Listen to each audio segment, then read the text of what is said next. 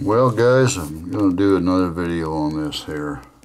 A gentleman sent me this filler valve. He has a Rothschild lighter. I'm going to post a picture up there of which one he's got.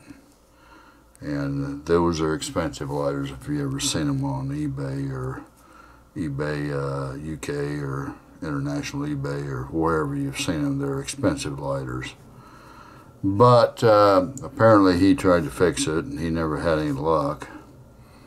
And I thought, well, I'll try to help the guy out, you know, because I've looked them up and they're like at least, like if you find them in decent condition, at least $400 lighters. And you know, the guy he tried to fix them himself and he didn't have any luck. First thing I want to say is, for an expensive lighter, it had a what I call a non-repairable filler valve on it. Now I've done a little work on it. Let me focus in here.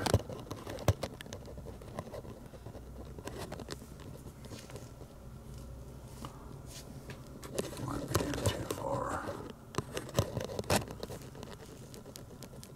Okay, you see this edge right here? This little piece right here, this little ring of brass, I've soldered that onto the base of this. Now it used to have a little bit of thin brass come up so far, and what happens when you stick this unit in, stick this bottom piece in, it folds over.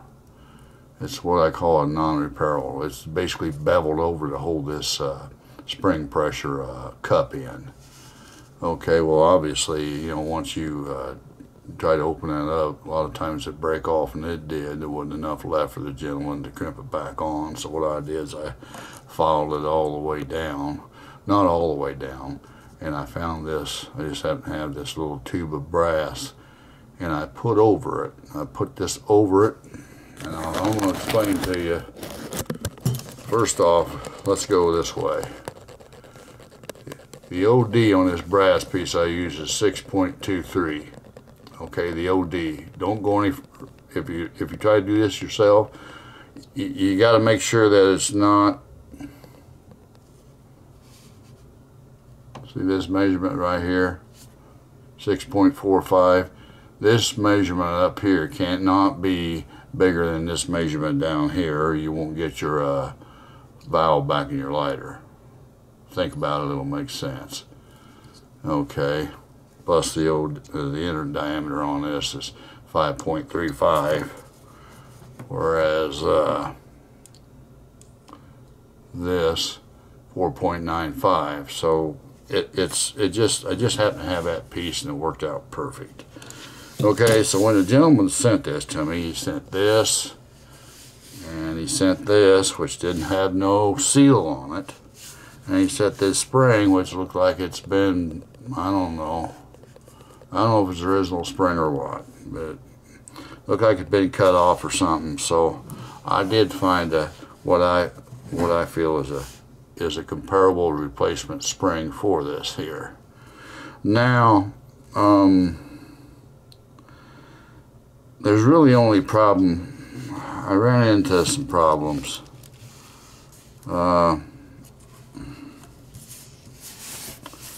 Let me try to go over it with you real quick here. I'm gonna put this O-ring over this. Okay. Now you can see that's a little loose, which actually it needs to be, and you can just see how much slack we're dealing with here. Okay.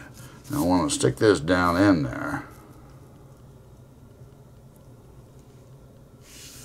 Hold on a minute. What have I got in here? Do I got something in there? No, I just got to.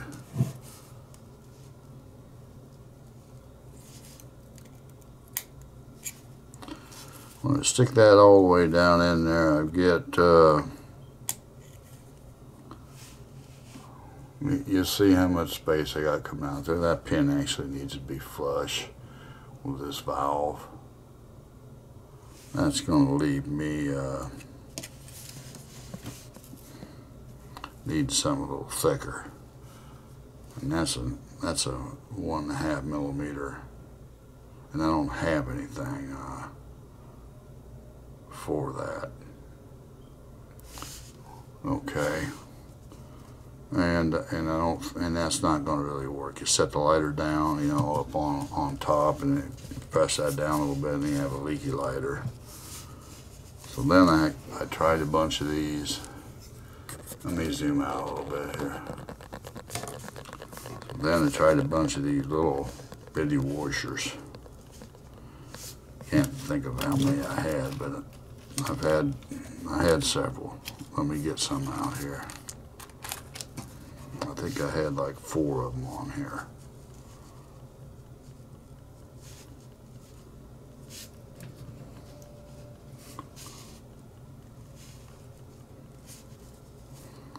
See, I don't have the lighter with me, so I'm not going to be able to test it. So I'm just going to have to try to do the best thing I can to this gentleman and just send him the fill valve back. See, there's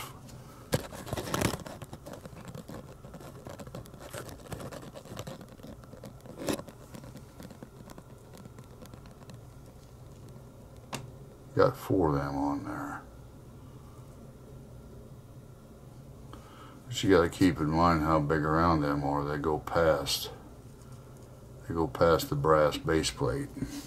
Whereas, I say you got to take care of that, because this little cup here with the spring, this goes down inside, and you can't have this seal blocking off the inside of this, the inside here. You can't have that seal blocking it off. So that seal's got to be probably at least the same size of this platform right here for the seal itself. That bottom platform puts pressure on that seal from the spring.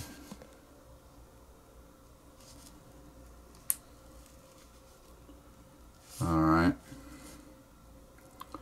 So goes inside this cup like so. Let's say it's too thick,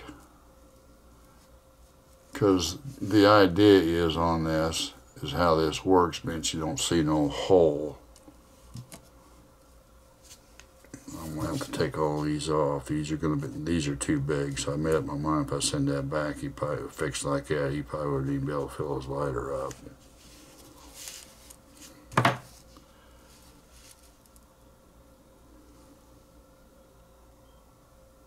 Okay, you got a little groove in there. Well, I'm thinking what happens is when he pushes that down, and I'm guessing he's using something like this.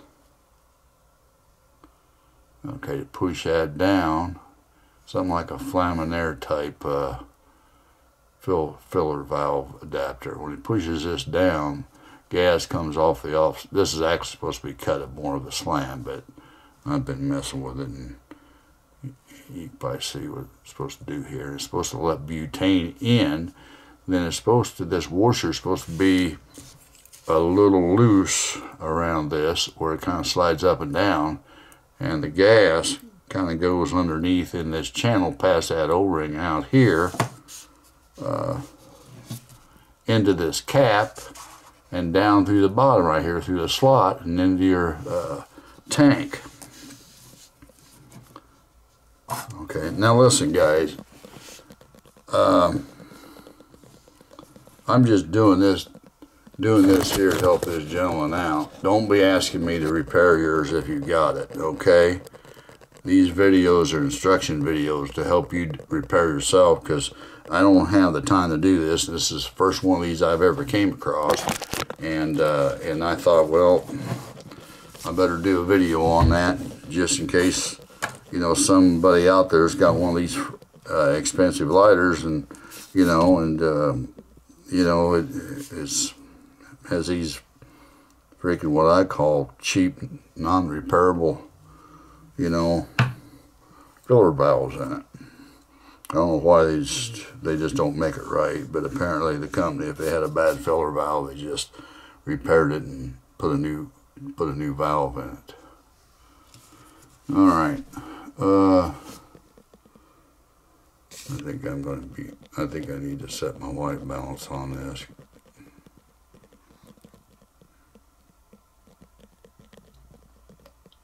Okay, guys, give me a second here. I gotta go in here and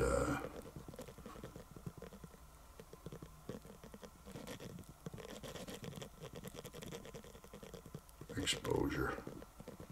Set it to manual.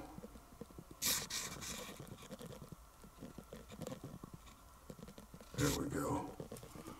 I think that's better. Okay, so I thought about, I had one of these. You guys have seen my videos, you've seen these.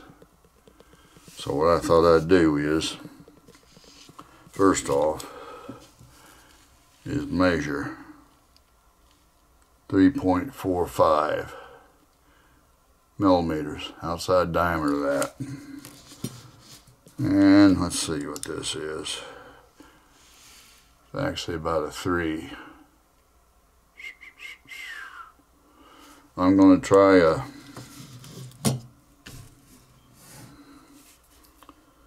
I'm going to try punching a washer out here to see if I can't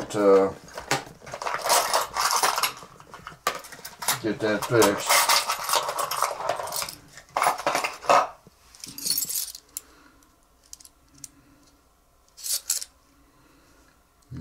I'll try a 3 millimeter. That's 3.5. And there's a 3.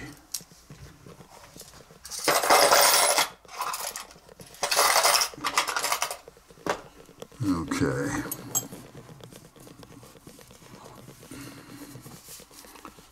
Let's see here.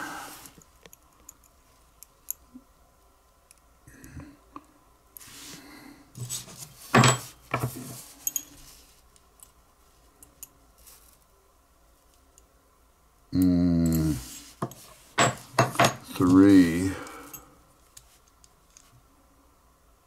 Yeah, I'm going to try the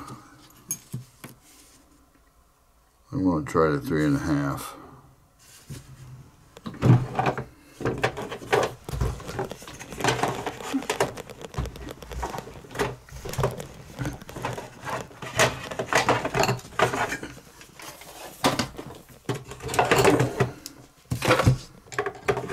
Try to punch one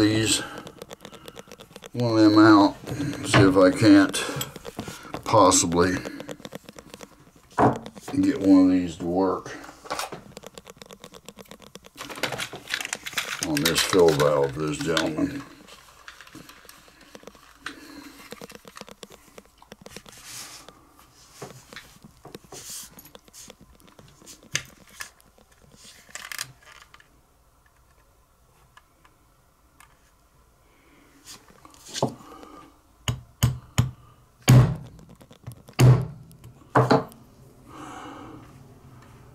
You know, it looks like a pretty good punch. Even after I punch that, see how good, you need to save that, that might come in handy for something. You never know nowadays.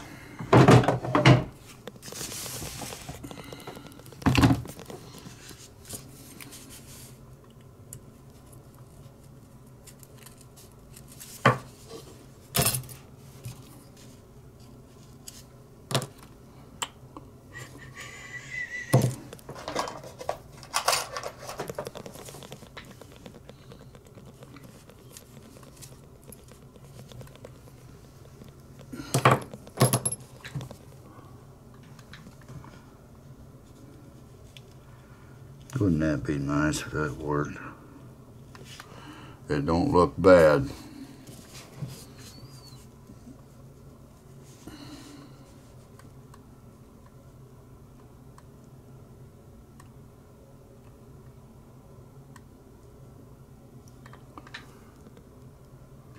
it isn't free moving in there. But nevertheless, let's see what we got here.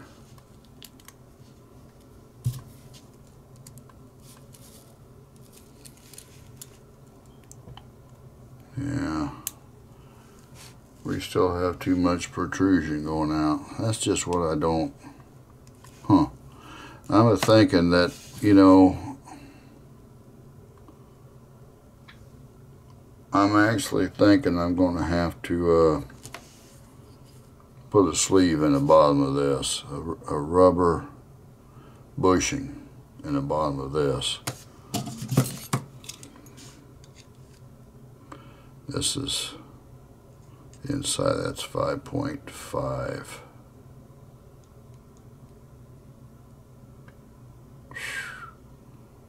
Wow.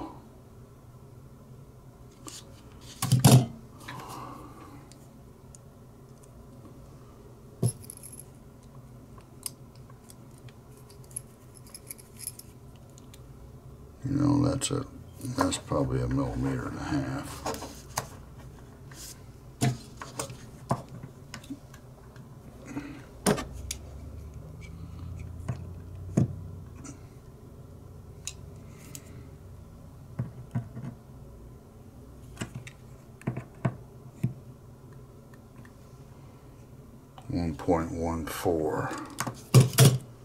1.14 millimeters.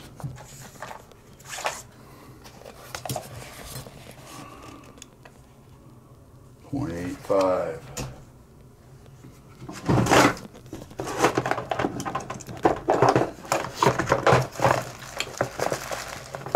Got a little piece of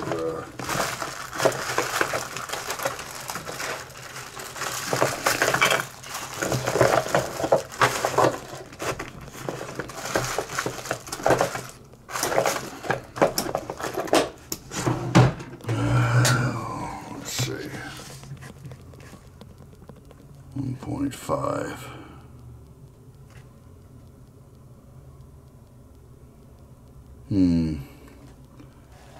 I'm gonna try that anyway. Can't really put an O-ring in there, guys, because this bushing here has to lay flat.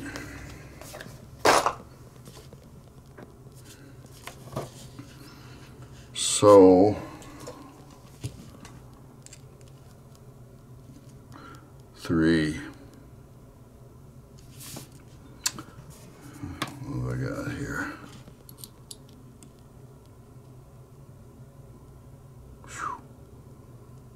3.19. Let me try 3.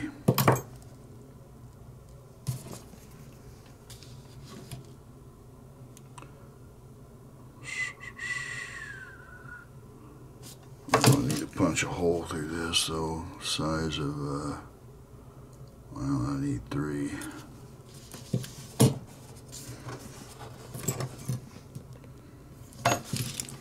One more time here. 2.6. 3 might do it. But I need an OD of about, I need to cut an OD outer diameter about,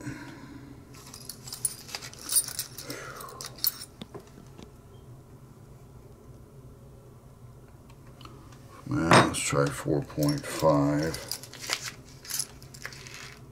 and 5.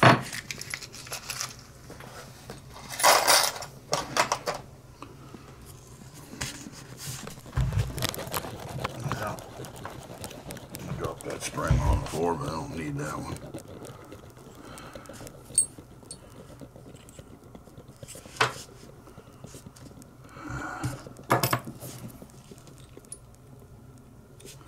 Yeah, I need a 5. I'm going to need a 5 on that.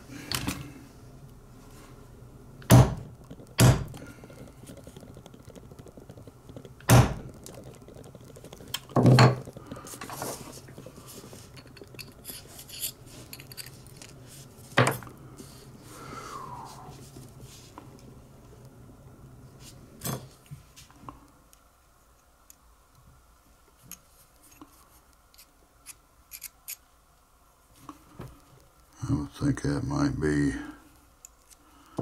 good.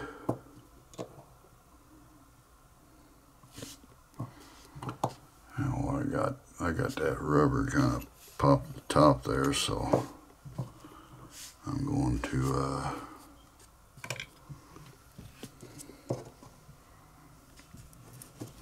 get a smaller punch.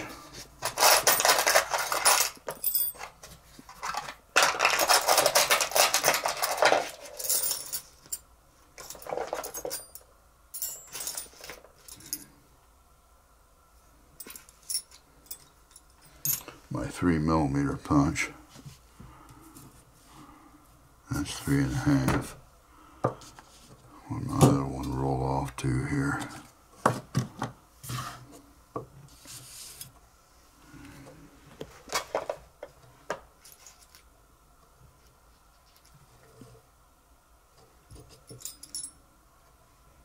I'll tell you.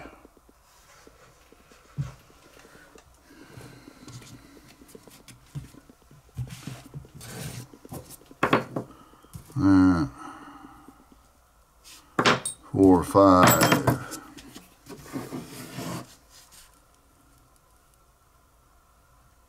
Three, 5. Sometimes I think I'd lose my head if it wasn't attached to my body. Forget where I lay it. I had that 3mm out.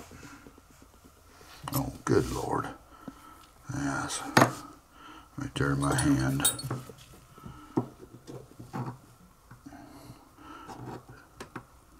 Okay.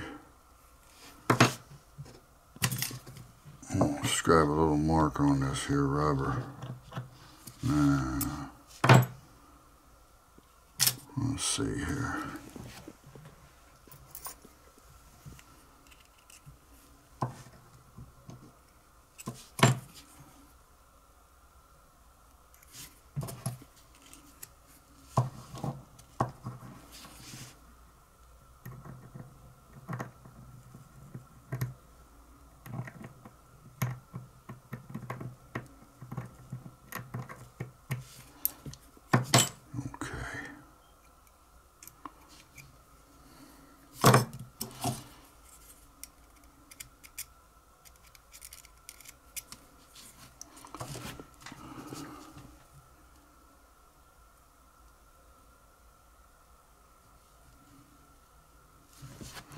Alright, I'm going to punch a hole in that.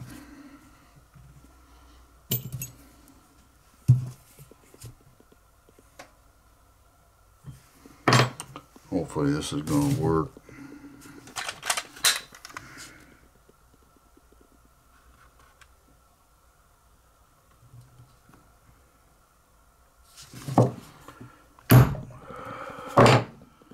If I punch my hole right. They don't look too bad.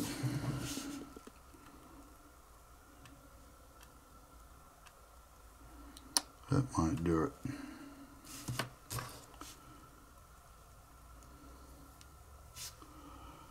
That might do her.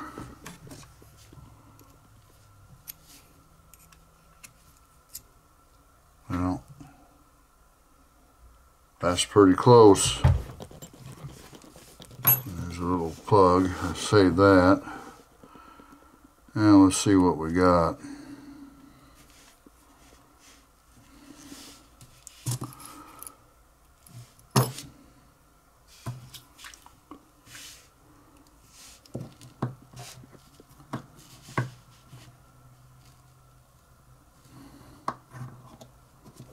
Well,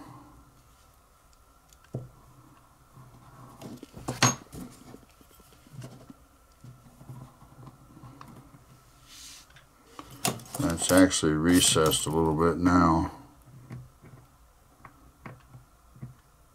but that might work. That might work.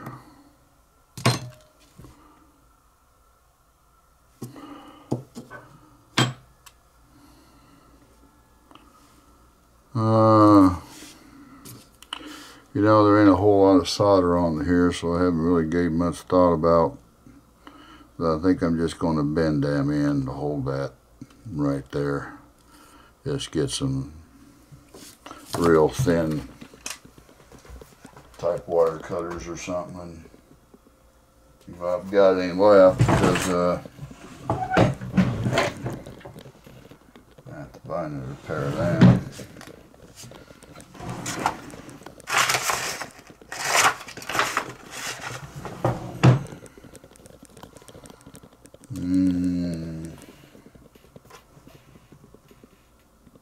Let me find a pair of pliers or something.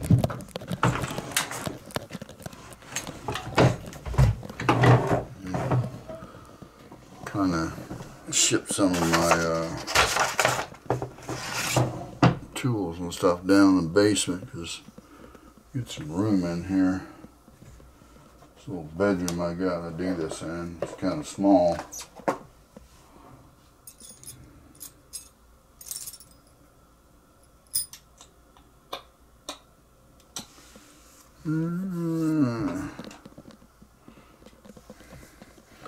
Alright, I'll move this camera a bit. Nope, that isn't it.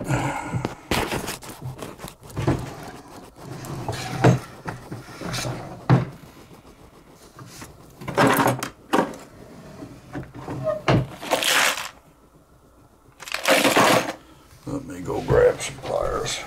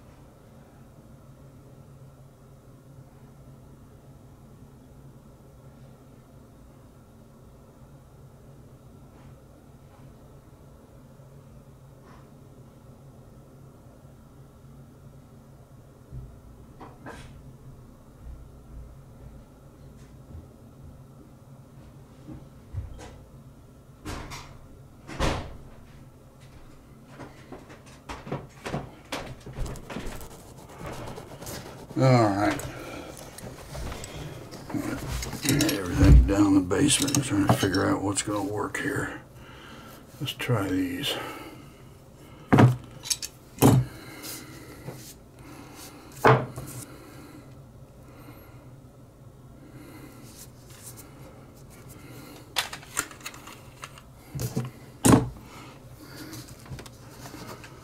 Alright.